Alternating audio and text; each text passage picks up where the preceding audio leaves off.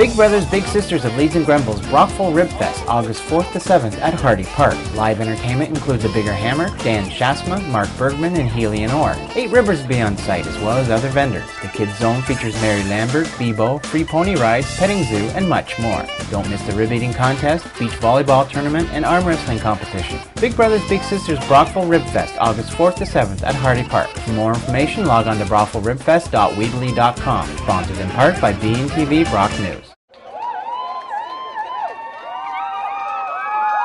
The city's first ever Gay Pride Walk, held on Saturday afternoon, drew a large crowd estimated at over 300 people. The walk was organized by 17-year-olds Brandon Timmerman and Kaylee Villeneuve. The two local youths formed a group called Fight Homophobia in Brockville, which grew rapidly on Facebook. Walkers began at the former Scott's Discount Building and walked down King Street, finishing up near Leon's. Saturday's walk also drew around 100 participants from outside the region, largely from gay, lesbian, bisexual, and transgender advocacy groups in Kingston, Ottawa, and Toronto.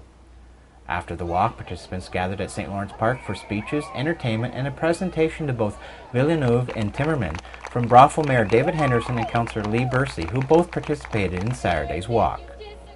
In Brockville, Dale Elliott, B&TV News.